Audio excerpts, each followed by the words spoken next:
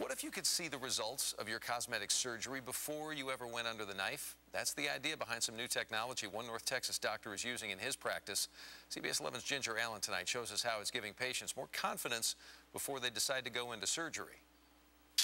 Jennifer has suffered with breathing problems for years. I have memories of being in middle school and not liking my nose. She has a deviated septum and is also a little self-conscious about how her nose looks. It's really noticeable from the profile, I think. She came to Dallas rhinoplasty specialist Dr. Spencer Cochran for a surgical solution and discovered Dr. Spencer is using special 3D technology that gives patients advanced looks at how their noses will appear after surgery. The two of us kind of find a common ground to find something that not only would be realistically achieved, but something that they would be pleased with as well. All right, Jenny, hold still for 1 second here. About a month before her surgery, Dr. Cochran takes a series of close-up pictures of Jennifer's nose from different angles. I mean, it was really cool to see, and I think it really helped me to see the changes and also to see why I was having the problems I was having. A computer program allows Jennifer to see exactly which areas Dr. Cochran will repair. What we'll do here is we'll remove the hump that you have on your bridge and set your tip back a little bit closer to your face. Okay.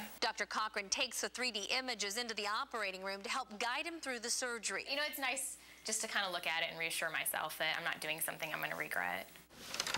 Jenny, hi. Hi, how are you? I'm doing great. How are you doing? 2 weeks after the procedure, Everything looks great.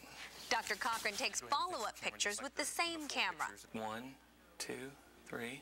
And although Jennifer is still a little swollen, she is amazed how her outcome matches the 3D images she saw before surgery.